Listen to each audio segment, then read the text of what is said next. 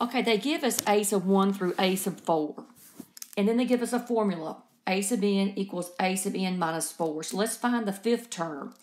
A sub 5, n is 5. That would be a sub 5 minus 4, which is a sub 1. And what is a sub 1? A sub 1 is 2. So what it's going to do is repeat 2, negative 3, 5, negative 1 again.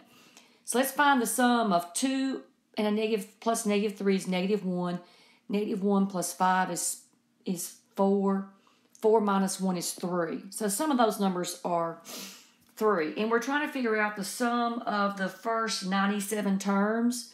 So this is a grouping of 4. How many times will 4 go into 97? Well, 2 times 4 is 8. That's 17.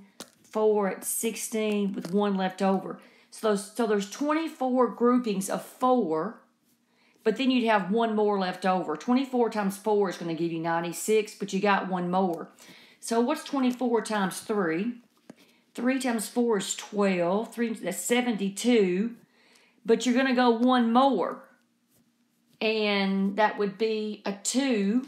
So your answer would be 72 plus 2, or 74.